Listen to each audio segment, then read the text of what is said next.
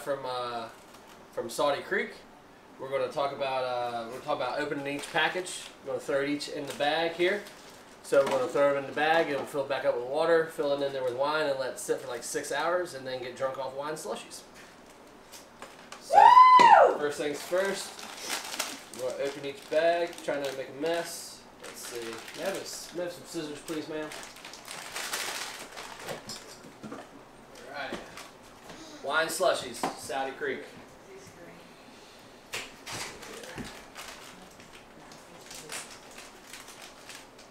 What you gonna do? We'll make some wine slushies.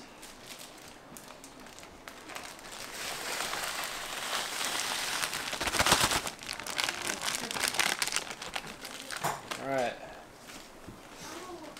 Then we'll fill it up.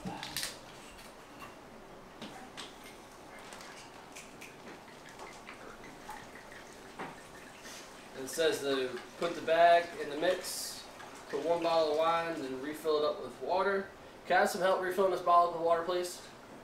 Alright, so now we've got the bag mixed in, we'll add the water in. Go ahead. Very simple instructions here.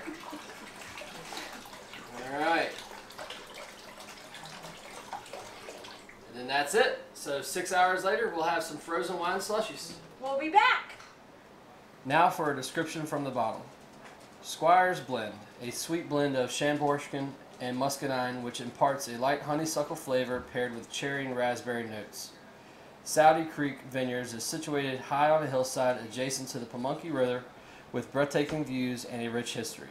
Our winery site once boasted Frank's Tavern, a colonial inn and public house for wayfarers including George Washington and French General Rochambeau on their journeys to Williamsburg and Yorktown.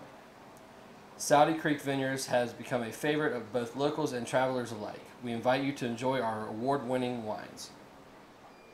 Alrighty folks, so after 6 hours of hanging out in that freezer, we're going to go ahead and taste our wine slushies. So what we've done here is had them in a Ziploc bag, poured them out in our Saude Creek supplied Vino wine slushie glasses that we have here. We're going to give them a shot and see how they taste. That's pretty good. Alright, we'll catch you next time, folks.